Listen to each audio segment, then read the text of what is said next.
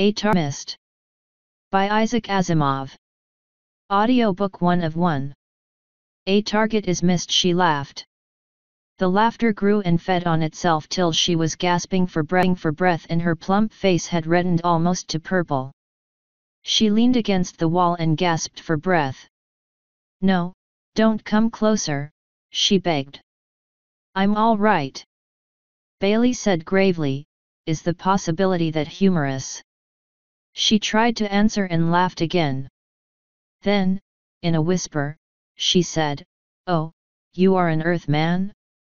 How could it ever be me?" "You knew him well," said Bailey. "You knew his habits. You could have planned it. And you think I would see him? That I would get close enough to bash him over the head with something? You just don't know anything at all about it, Bailey." Bailey felt himself redden. "Why couldn't you get close enough to him, ma'am? You've had practice mingling with the children. One thing leads to another. You seem to be able to stand my presence." "At 20 feet, she said contemptuously. "I've just visited a man who nearly collapsed because he had to endure my presence for a while." Kirissa sobered and said, "A difference in degree. I suggest that a difference in degree is all that is necessary. The habit of seeing children makes it possible to endure seeing Dolmere just long enough. I would like to point out, Mr. Bailey," said Kirissa, no longer appearing the least amused, "that it doesn't matter a speck what I can endure. Drive." Dolmere was the finicky one. He was almost as bad as Liebig himself. Almost. "Even if I could endure seeing him, he would never endure seeing me. Mrs. Dolmere is the only one he could possibly have allowed within seeing distance." Bailey said, "Who's this Liebig you mentioned?" Kirissa shrugged. "One of these odd genius types, if you know what I mean. He's done work with the boss on robots." Bailey checked that off mentally and returned to the matter at hand. He said, "It could also be said you had a motive." "What motive?" "His death put you in charge of this establishment, gave you position. You call that a motive? Skies above, who could want this position? Who on Solaria? This is a motive for keeping him alive. It's a motive for hovering over him and protecting him. You'll have to do better than that, Earthman." Bailey scratched his neck uncertainly with one finger. He saw the justice of that. Kirissa said, "Did you notice my ring, Mr. Bailey?" For a moment it seemed she was about to strip the glove from her right hand, but she refrained. "I noticed it," said Bailey. "You don't know its significance, I suppose." "I don't." He would never have done with ignorance, he thought bitterly. "Do you mind a small lecture, then? If it will help me make sense of this damned world," blurted out Bailey, "by all means." "Skies above." Kirissa smiled. "I suppose we seem to you as Earth would seem to us. Imagine. Say, here's an empty chamber. Come in here and we'll sit down. No, the room's not big enough. Tell you what, though. You take a seat in there and I'll stand out here." She stepped farther down the corridor, giving him space to enter the room, then returned, taking up her stand against the opposite wall at a point from which she could see him. Bailey took his seat with only the slightest quiver of chivalry countering it. He thought rebelliously. Why not? Let the spacer woman stand. Kirissa folded her muscular arms across her chest and said, "Gene analysis is the key to our society. We don't analyze for genes directly, of course. Each gene, however, governs one enzyme, and we can analyze for enzymes. Know the enzymes, know the body chemistry. Know the body chemistry, know the human being. You see all that?" "I understand the theory," said Bailey. I don't know how it's applied. That part's done here. Blood samples are taken while the infant is still in the late fetal stage. That gives us our rough first approximation. Ideally, we should catch all mutations at that point and judge whether birth can be risked. In actual fact, we still don't quite know enough to eliminate all possibility of mistake. Someday, maybe. Anyway, we continue testing after birth, biopsies as well as body fluids. In any case, long before adulthood, we know exactly what our little boys and girls are made of. Sugar and spice. A nonsense phrase went unbidden through Bailey's mind. We wear coded rings to indicate our gene constitution, said Clarissa. It's an old custom, a bit of the primitive left behind from the days when Solarians had not yet been weeded eugenically. Nowadays, we're all healthy. Bailey said, but you still wear yours. Why? Because I'm exceptional, she said with an unembarrassed, unblunted pride.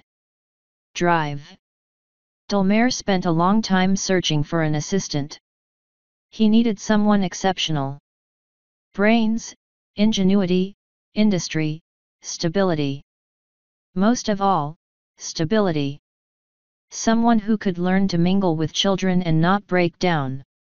He couldn't, could he? Was that a measure of his instability? Clarissa said, in a way, it was, but at least it was a desirable type of instability under most circumstances. You wash your hands, don't you? Bailey's eyes dropped to his hands. They were as clean as need be. Yes, he said. All right. I suppose it's a measure of instability to feel such revulsion at dirty hands as to be unable to clean an oily mechanism by hand even in an emergency. Still, in the ordinary course of living, the revulsion keeps you clean, which is good. I see. Go ahead. There's nothing more. My genic health is the third highest ever recorded on Solaria, so I wear my ring. It's a record I enjoy carrying with me. I congratulate you. You needn't sneer. It may not be my doing. It may be the blind permutation of parental genes, but it's a proud thing to own, anyway. And no one would believe me capable of so seriously psychotic an act as murder. Not with my gene makeup. So don't waste accusations on me. Bailey shrugged and said nothing. The woman seemed to confuse gene makeup and evidence, and presumably the rest of Solaria would do the same. Clarissa said, "Do you want to see the youngsters now?" "Thank you." Yes. The corridors seemed to go on forever. The building was obviously a tremendous one. Nothing like the huge banks of apartments in the cities of Earth, of course, but for a single building clinging to the outside skin of a planet it must be a mountainous structure. There were hundreds of cribs, with pink babies squalling, or sleeping, or feeding. Then there were playrooms for the crawlers. "They're not too bad even at this age," said Clarissa grudgingly, "though they take up a tremendous sum of robots. It's practically a robot per baby till walking age." "Why is that?" "They sicken if they don't get individual attention." Bailey nodded. "Yes, I suppose the requirement for affection is something that can't be done away with." Clarissa frowned and said brusquely, "Babies require attention." Bailey said, "I am a little surprised that robots can fulfill the need for affection." She whirled toward him, the distance between them not sufficing to hide her displeasure. "See here, Bailey, if you're trying to shock me by using unpleasant terms, you won't succeed. Skies above, don't be childish." "Shock you? I can use the word too. Affection. Do you want a short word, a good four-letter word?" "I can say that, too. Love. Love. Now if it's out of your system, behave yourself." Bailey did not trouble to dispute the matter of obscenity. He said, can robots really give the necessary attention, then? Obviously, or this farm would not be the success it is. They fool with the child. They nuzzle it and snuggle it. The child doesn't care that it's only a robot. But then, things grow more difficult between 3 and 10. Oh. During that interval, the children insist on playing with one another. Quite indiscriminately. I take it you let them. We have to, but we never forget our obligation to teach them the requirements of adulthood. Each has a separate room that can be closed off. Even from the first, they must sleep alone. We insist on that. And then we have an isolation time every day, and that increases with the years. By the time a child reaches 10, he is able to restrict himself to viewing for a week at a time. Of course, the viewing arrangements are elaborate. They can view outdoors, under mobile conditions, and can keep it up all day. Bailey said, I'm surprised you can counter an instinct so thoroughly. You do counter it, I see that. Still, it surprises me. What instinct? Demanded Clarissa. The instinct of gregariousness. There is one. You say yourself that as children they insist on playing with each other. Clarissa shrugged. Do you call that instinct? But then, what if it is? Skies above, a child has an instinctive fear of falling, but adults can be trained to work in high places even where there is constant danger of failing. Haven't you ever seen gymnastic exhibitions on high wires? There are some worlds where people live in tall buildings. And children have instinctive fear of loud noises, too, but are you afraid of them? Not within reason, said Bailey. I'm willing to bet that Earth people couldn't sleep if things were really quiet. Skies above, there isn't an instinct around that can't give way to a good, persistent education. Not in human beings, where instincts are weak anyway. In fact, if you go about it right, education gets easier with each generation. It's a matter of evolution. Bailey said, how is that? Don't you see? Each individual repeats his own evolutionary history as he develops. Those fetuses back there have gills and a tail for a time. Can't skip those steps. The youngster has to go through the social animal stage in the same way. But just as a fetus can get through in 1 month a stage that evolution took 100 million years to get through, so our children can hurry through the social animal stage. Drive. Dolmaire was of the opinion that with the generations, we'd get through that stage faster and faster. Is that so? In 3,000 years, he estimated, at the present rate of progress, we'd have children who'd take to viewing at once. The boss had other notions, too. He was interested in improving robots to the point of making them capable of disciplining children without becoming mentally unstable. Why not? Discipline today for a better life tomorrow is a true expression of first law if robots could only be made to see it. Have such robots been developed yet? Clarissa shook her head. I'm afraid not. Drive. Dolmaire and Liebig had been working hard on some experimental models. Did Drive. Dolmaire have some of the models sent out to his estate? Was he a good enough roboticist to conduct tests himself? Oh yes. He tested robots frequently. Do you know that he had a robot with him when he was murdered? I've been told so. Do you know what kind of a model it was? You'll have to ask Liebig. As I told you, he's the roboticist who worked with Drive. Dolmaire. You know nothing about it. Not a thing. If you think of anything, let me know. I will. And don't think new robot models are all that Drive. Dolmaire was interested in. Drive. Dolmaire used to say the time would come when unfertilized ova would be stored in banks at liquid air temperatures and utilized for artificial insemination. In that way, eugenic principles could be truly applied and we could get rid of the last vestige of any need for seeing. I'm not sure that I quite go along with him so far, but he was a man of advanced notions, a very good Solarian. She added quickly, do you want to go outside? The 5 through 8 group are encouraged to take part in outdoor play and you could see them in action. Bailey said cautiously, I'll try that. I may have to come back inside on rather short notice. Oh yes, I forgot. Maybe you'd rather not go out at all. No. Bailey forced a smile. I'm trying to grow accustomed to the outdoors. The wind was hard to bear. It made breathing difficult. It wasn't cold, in a direct physical sense, but the feel of it, the feel of his clothes moving against his body, gave Bailey a kind of chill. His teeth chattered when he tried to talk and he had to force his words out in little bits.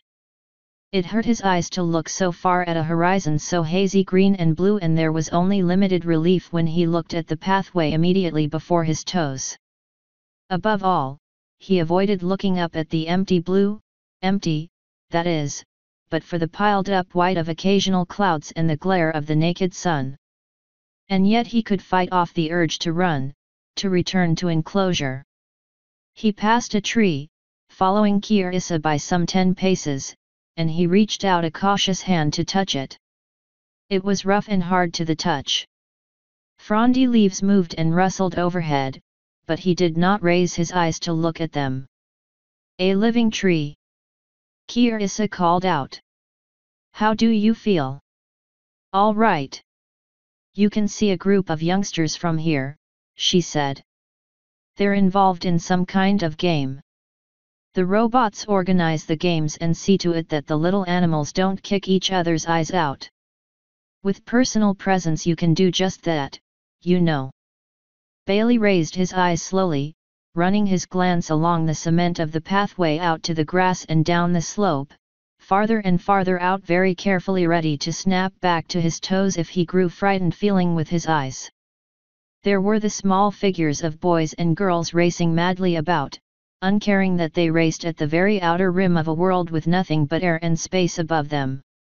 The glitter of an occasional robot moved nimbly among them.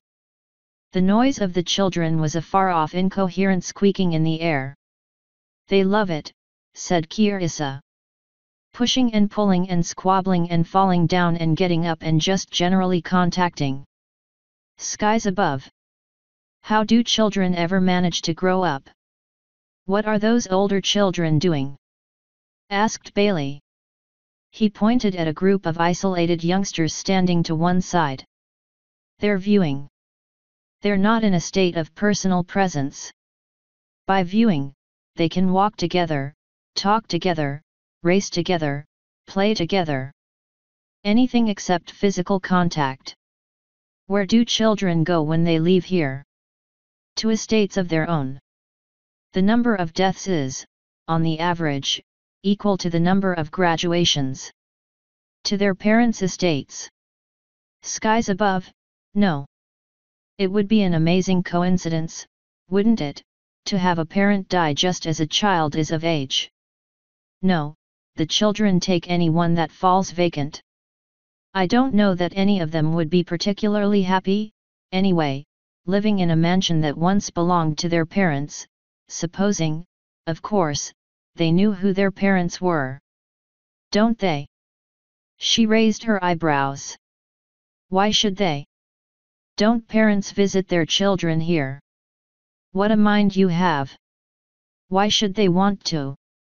Bailey said, do you mind if I clear up a point for myself? Is it bad manners to ask a person if they have had children? It's an intimate question, wouldn't you say? In a way. I'm hardened. Children are my business. Other people aren't. Bailey said, have you any children? Clarissa's Adam's apple made a soft but clearly visible motion in her throat as she swallowed. I deserve that, I suppose. And you deserve an answer. I haven't. Are you married? Yes, and I have an estate of my own and I would be there but for the emergency here. I'm just not confident of being able to control all the robots if I'm not here in person." She turned away unhappily, and then pointed. "Now there's one of them gone tumbling and of course he's crying." A robot was running with great space-devouring strides. Kirissa said, "He'll be picked up and cuddled and if there's any real damage, I'll be called in." She added nervously, "I hope I don't have to be." Bailey took a deep breath. He noted 3 trees forming a small triangle 50 feet to the left. He walked in that direction, the grass soft and loathsome under his shoes, disgusting in its softness, like walking through corrupting flesh, and he nearly retched at the thought. He was among them, his back against one trunk. It was almost like being surrounded by imperfect walls. The sun was only a wavering series of glitters through the leaves, so disconnected as almost to be robbed of horror. Kirissa faced him from the path, then slowly shortened the distance by half. "Mind if I stay here a while?" asked Bailey. "Go ahead," said Kirissa. Bailey said, "Once the youngsters graduate out of the farm, how do you get them to court one another?" "Court? Get to know one another," said Bailey, vaguely wondering how the thought could be expressed safely, "so they can marry." "That's not their problem," said Kirissa. "They're matched by gene analysis, usually when they are quite young. That's the sensible way, isn't it? Are they always willing to be married? They never are. It's a very traumatic process. At first they have to grow accustomed to one another, and a little bit of seeing each day, once the initial queasiness is gone, can do wonders. What if they just don't like their partner? What? If the gene analysis indicates a partnership, what difference does it? I understand," said Bailey hastily. He thought of Earth and sighed. Kirissa said, "Is there anything else you would like to know?" Bailey wondered if there were anything to be gained from a longer stay. He would not be sorry to be done with Kirissa and fetal engineering so that he might pass on to the next stage. He had opened his mouth to say as much, when Kirissa called out at some object far off, "You, child, you there. What are you doing?" Then, over her shoulder, "Earthman. Bailey. Watch out. Watch out." Bailey scarcely heard her. He responded to the note of urgency in her voice.